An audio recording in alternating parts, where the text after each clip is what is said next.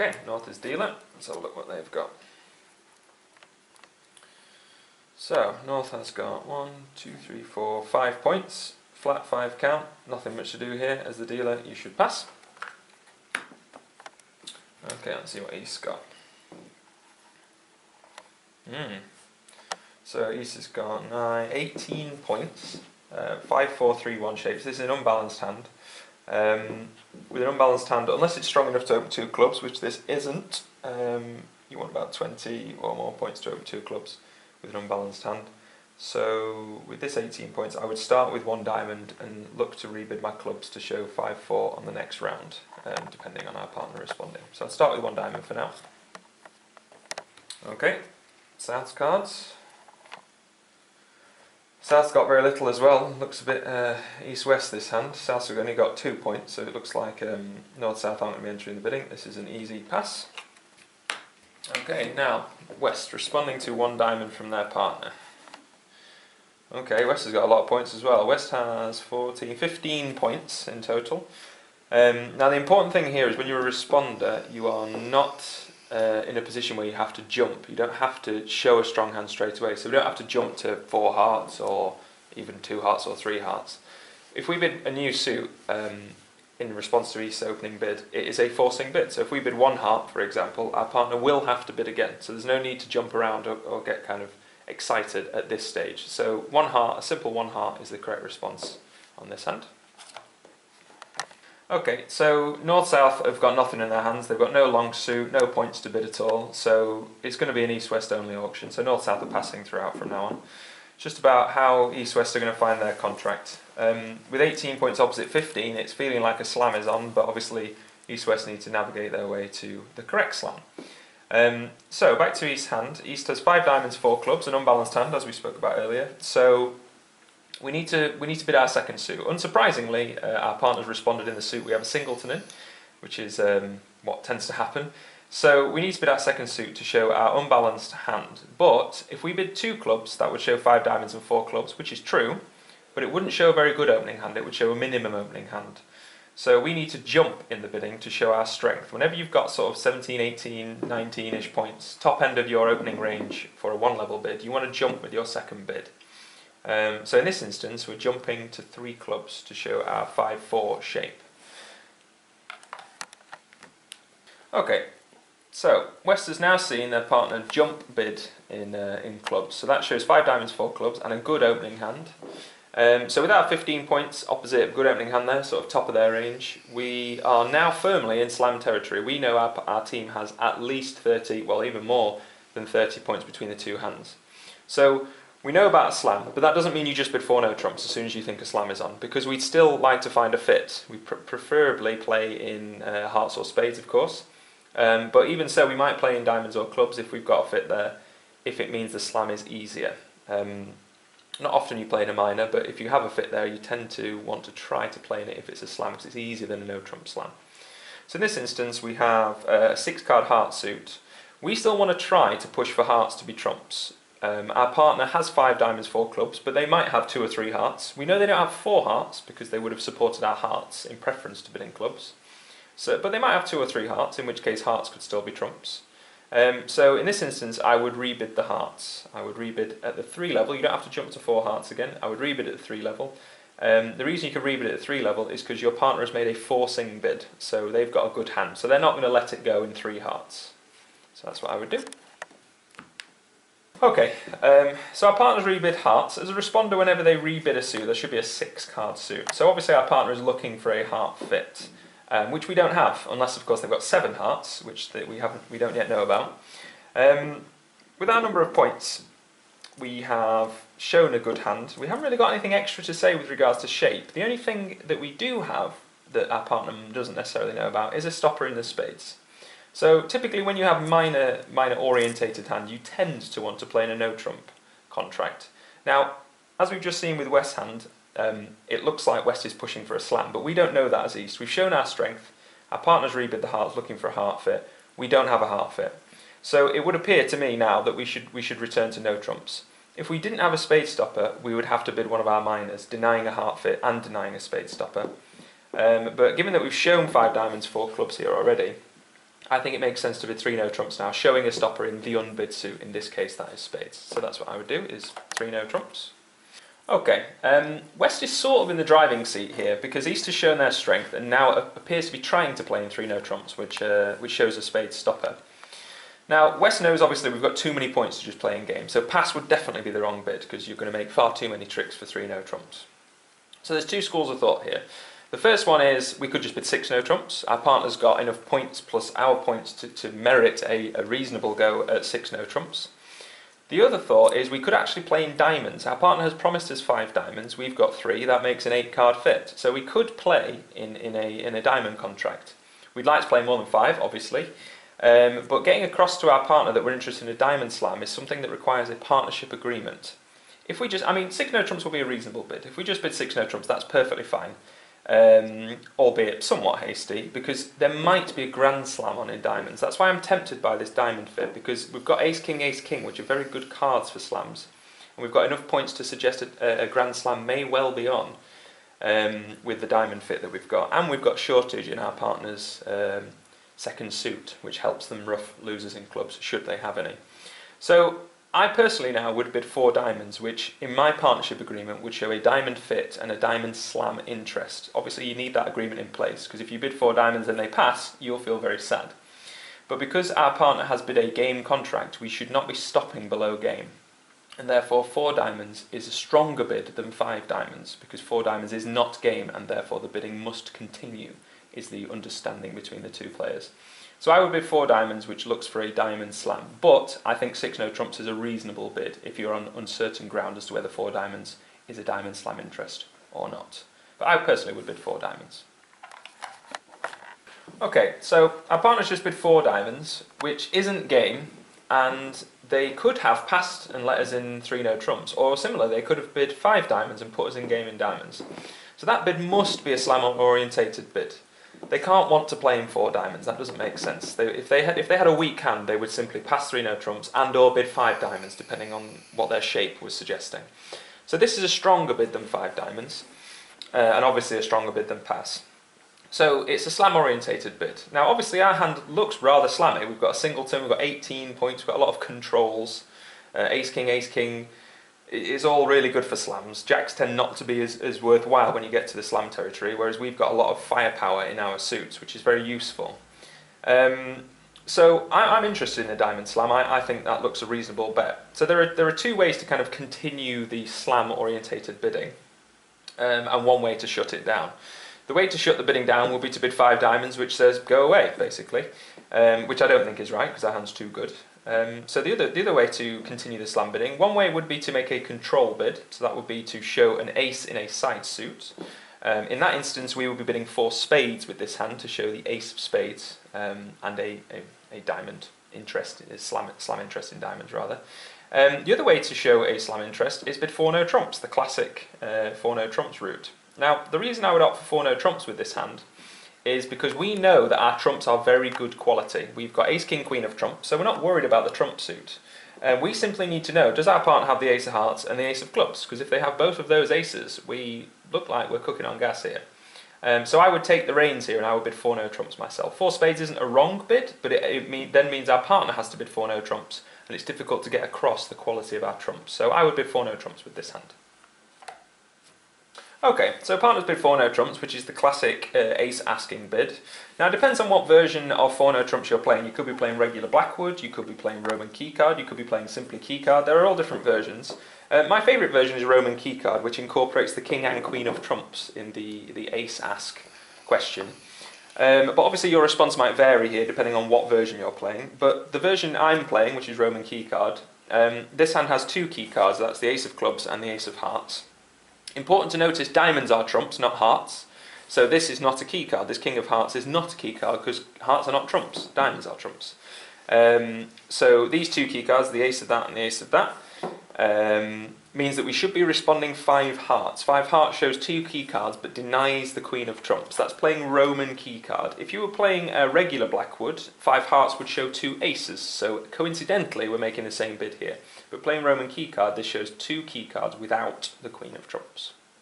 So, playing regular Blackwood or playing Roman keycard, 5 hearts is a very, very good response for us. That shows us 2 keycards, or 2 aces. Either way, it must be the ace of hearts and the ace of clubs.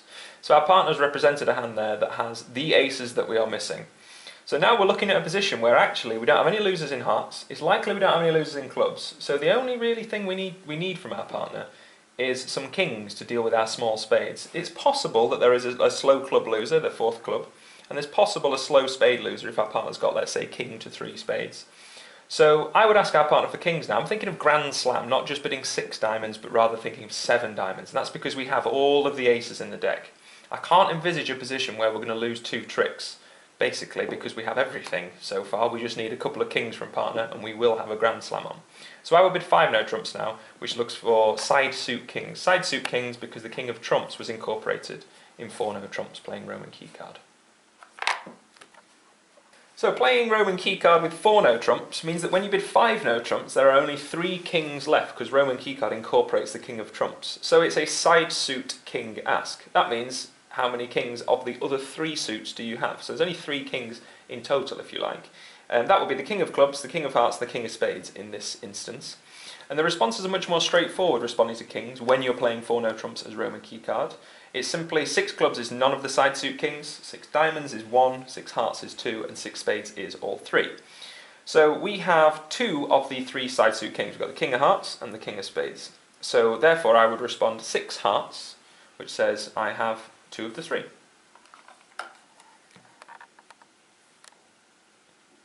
Okay, so partner has responded to our 5 no trump bid, showing 2 of the 3 side suit kings. So our partner has the ace king of hearts, the ace of clubs, and the king of spades. So they have absolutely everything that we are missing. So our decision now is which Grand Slam to bid. We should not be trying to bid 6 no trumps here because that would be wimpish given that we have every single ace and king that we need. Well, every single ace and king. So it's between 7 diamonds and 7 no trumps. Now the small risk with 7 no trumps would be that we might not quite have 13 top tricks without roughing a club or without roughing hearts over here. So whenever you're about to bid a Grand Slam, it tends to work best if you bid the safest one, and the safest one is almost always in trumps. Obviously there's the slight chance that trumps break badly, or there's the chance that there's a void and they manage to get a ruff on the opening lead, but basically trump contracts work in a more safe manner than no trumps. So I would opt for the Grand Slam in diamonds here, and therefore would bid 7 diamonds, which should end the bidding.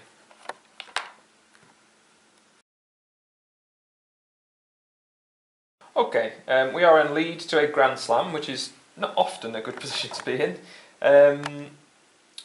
You tend to want to try to avoid giving tricks away if at all you can. So the suits I would avoid would be the hearts, because our dummy has bid hearts several times, and we've got the queen of hearts, so we might end up making the queen of hearts, albeit that's an unrealistic thing to be hopeful of. I would also avoid leading clubs, because clubs was declarer's second suit, so we might be doing some kind of finesse for them if our partner's got, let's say, the queen of clubs or the jack of clubs or something, where the declarer needs to find it.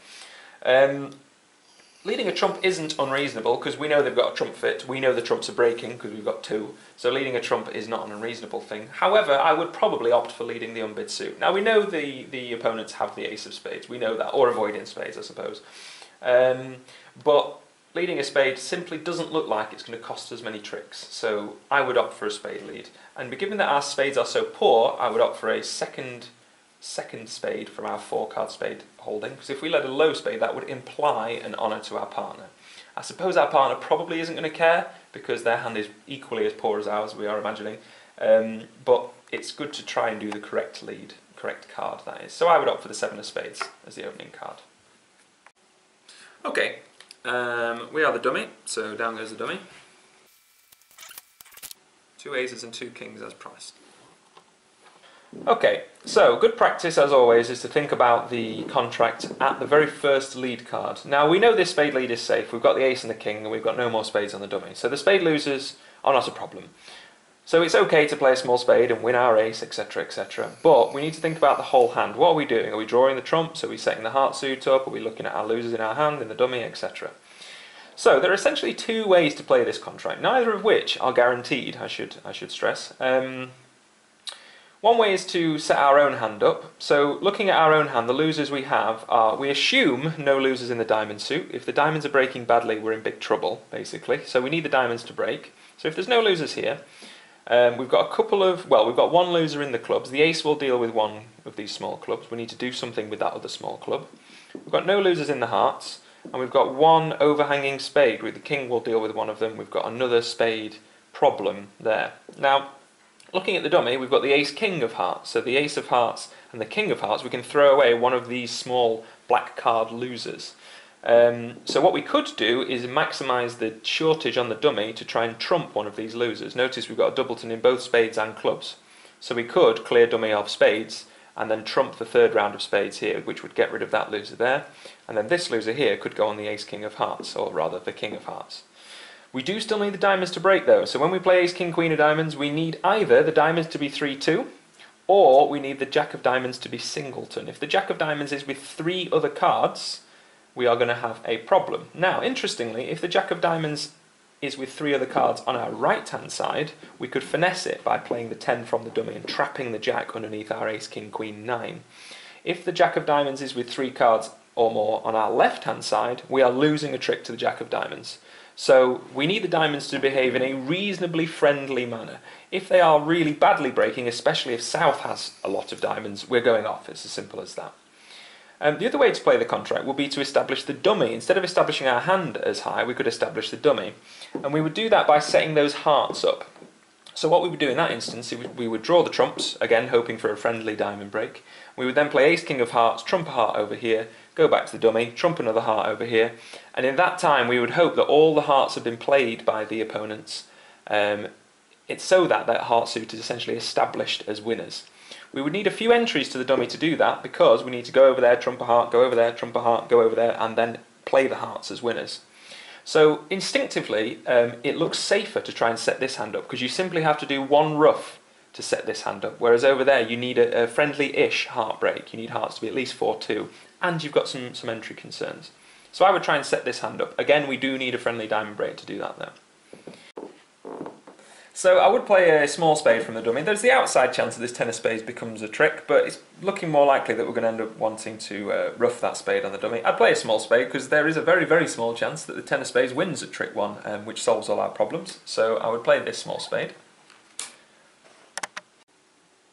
Okay, operating on the third hand high principle, we want to play a high card here. If we don't play a big card, declarer will win something cheap, something like the 8 or the 10 or something like that.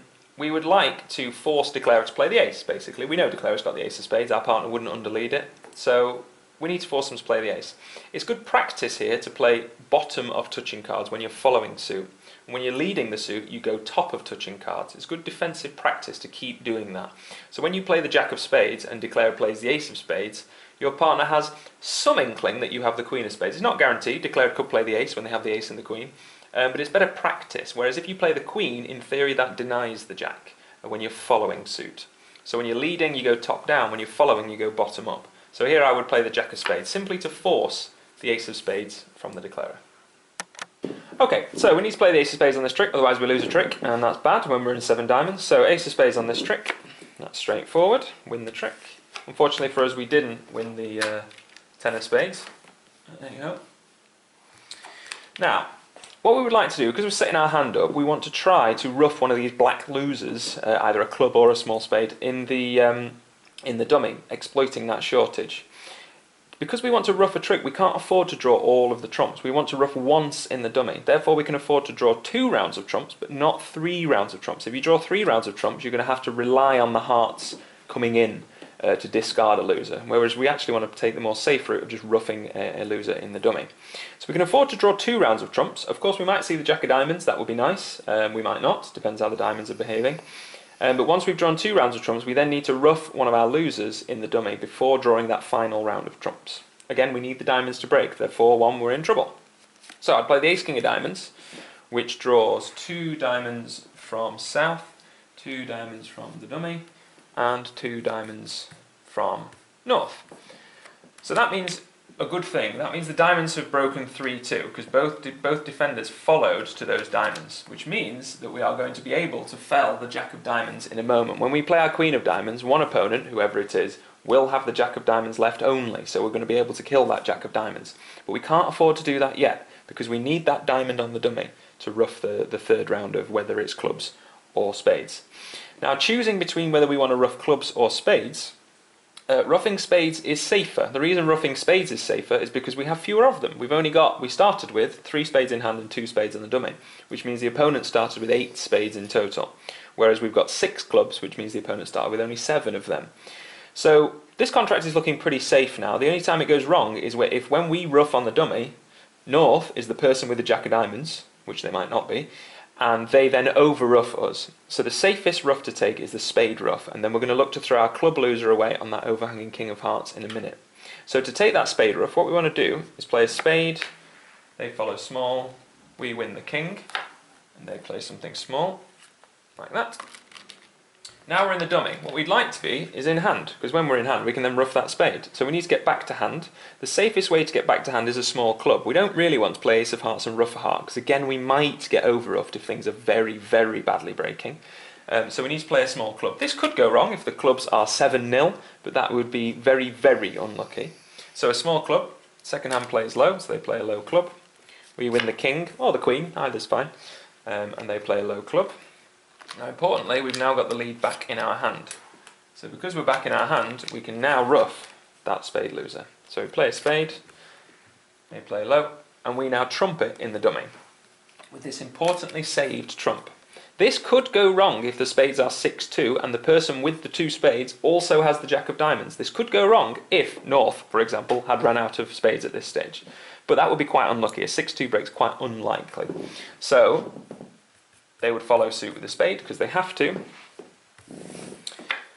And now we are on the dummy. We would like to get back to our hand. Now, the only way to get back to our hand really is with a heart rough, because our club entry has already been used to rough that spade. So again, we're going to have to take a small risk here. The small risk is that we're going to have to play ace of hearts and trump a heart and hope that the hearts are not 5-1, the person with the singleton having the jack of diamonds. So again, we could come a cropper here if the suits are breaking really badly, but it would be exceptionally unlucky. But we need to get back here to draw that last trump to stop anything bad happening when we're cashing our winners. So the ace of hearts first, getting rid of our heart singleton.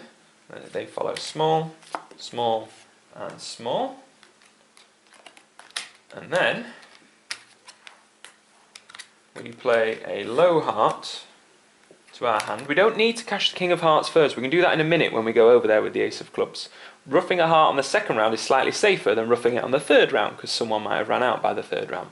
Low heart, trump, low heart. That gets us to hand. And that's an important thing, because now we can draw that final trump. We've been waiting to do that for a while, but we couldn't afford to do it straight away because we needed to rough that spade. So queen of diamonds, they discard something irrelevant. You discard a small heart, you need to keep your ace of clubs. And they play the jack of diamonds. So we've now drawn the last trump. Now we are in hand still, because we've just drawn the last trump.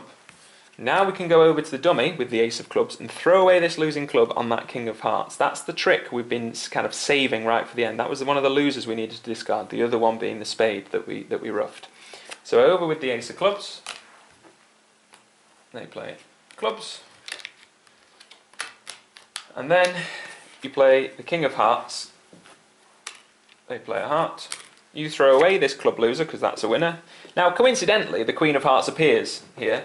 Now you don't need that, you don't need these two to be winners, because these two are winners. So if the queen of hearts hadn't appeared at this stage, we would still be making all the tricks, because this is a trump and this is a master club. As it happens, we've now got boss tricks in both hands. So we've, if you like, got 4 tricks at this stage.